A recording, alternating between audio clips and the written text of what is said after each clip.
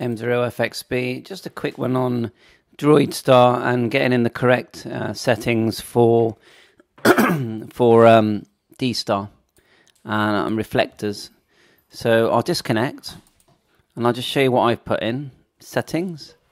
Yeah, call sign here at the top, DMR number, that's Brandmeister stuff there. But if you go all the way to the bottom, I've selected update host files, update ID files.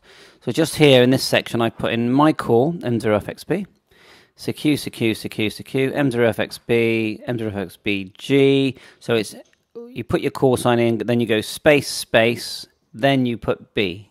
So it literally physically do 2 spaces, then on this one G. I've left that.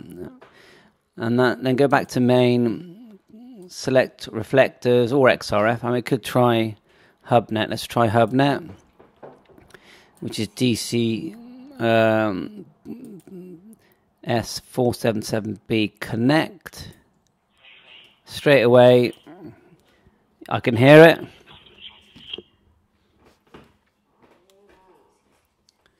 It's just gone quiet because someone stopped speaking there. Okay, you're only hearing it from my phone. So there's your settings. I'll disconnect.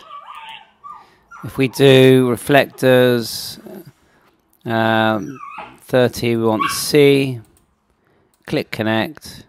You get the warning that really it's for receive only. And if I push TX, yeah, it does work. Look, you see me TXing there. But my audio is bad, and it is saying just use it for testing and receiving. So yeah, just a quickie that was, just to show you the DSTAR on DroidStar 7.3. All the best.